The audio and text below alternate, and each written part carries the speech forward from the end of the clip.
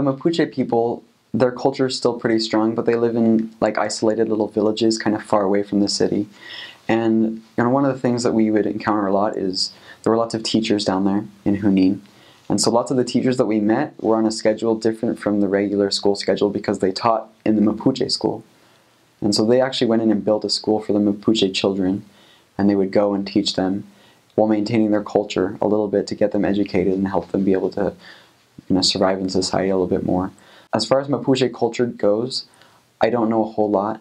They have a concept of God which is very close to nature.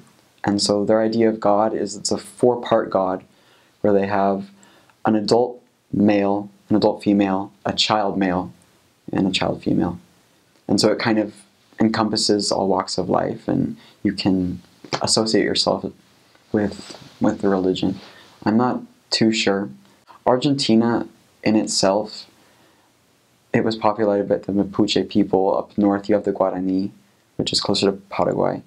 And with the colonization of Argentina by the Spaniards and the Italians and Germans, which is what Buenos Aires is a lot of, and they started moving up to the mountains because they realized they could put ski resorts and do things like that.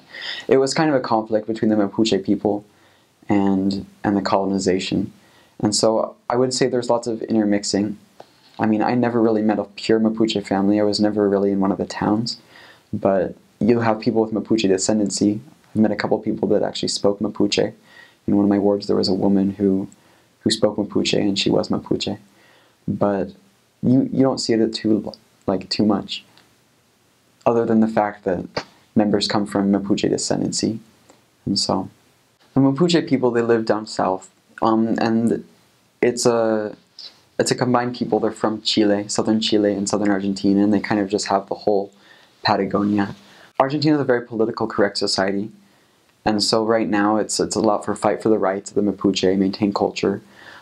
As far as things like that, I think the general struggles, and I did hear about this a few times, were equal opportunity for Mapuche people, and that's in part why education is being put in place to help them out with that.